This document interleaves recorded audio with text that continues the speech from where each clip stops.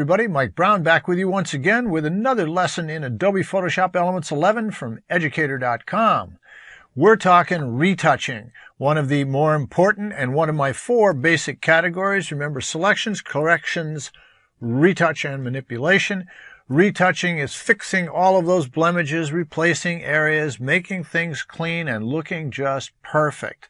But the key in retouching, as with everything we're doing here in Photoshop Elements, is flawless blending in every case. Now, we dealt with that with selections and blending corrections through a selected area. Here, we're dealing with small areas, and especially we're dealing with people. We're dealing with skin, faces, eyes, lips, close-ups, where any mistake you make that doesn't blend perfectly will stare out glaringly, and everybody will go, oh yeah, I don't know what she really looked like. That was photoshopped. So in the next 3 lessons, this one and the following 2, we're going to talk about retouching what is the most popular photographic subject there is, people. So let's get started. In Retouching People Part 1, I'm going to show you the basic techniques for retouching skin and how to retouch eyes, teeth, and lips. So let's get started right off the bat here. Here's the lady you saw in the last example, Debbie. We're going to use her in this and the next couple of lessons. Now, Debbie's a good-looking woman. She's in great shape, but she's over 40, no question about it, and we'd like to see about retouching her image. Now, one of the key features when you're retouching someone who's middle-aged or even older is you don't want to take 25 years off because it will look totally phony. Even if you do a flawless job, the result, anyone who knows this person knows maybe she's 50 and she looks 25, that's totally phony. So even though you did a perfect job, it's still a giveaway.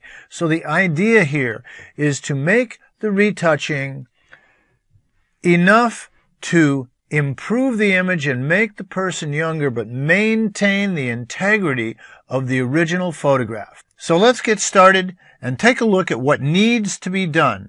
So we'll look at this image, and the skin on her chest is a little bit age modeled. You've got kind of texturization.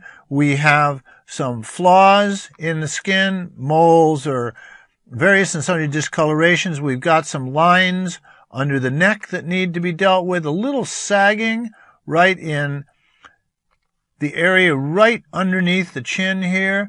We've got a little change in her face with age. We have a little sunken area around the chin, and it's out a little bit in the jawline.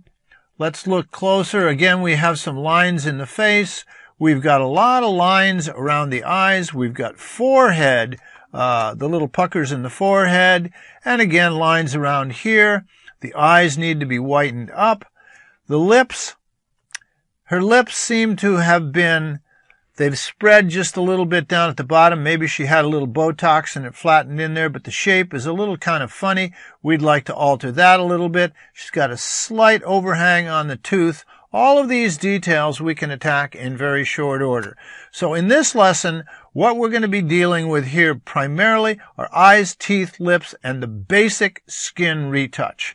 So let's start off right off the bat by duplicating our background layer, as we always do. You can do it from the drop-down layer menu. You can do it from the layer menu itself, or, as always, the shortcut command on a Mac, Control on a PC, plus the letter J, and we have a duplicated layer. Now, one of the things that I want to mention here, these just a little subtle tricks. In the landscapes that I used for examples for exposure and color and all the way up to this point, we always start off by sharpening the image. Now, one of the things that you must be very careful of, unless your photograph is out of focus, basically you don't want to sharpen it with a person. In this case, you see the focus is good. You see that it's not 100% crisp. I mean, it's good, but not perfectly sharp. If we sharpen the image, what's going to happen? The pores will become prominent. I'll show you that just very quickly. We'll duplicate the layer, set the blend mode for the high pass filter at overlay, go to filter, other high pass. And again, we're just looking for edges. And you can see already that you can see, let me zoom this up enough you can see it. You're seeing the pores in the skin, which means they're going to be accentuated. And look at that.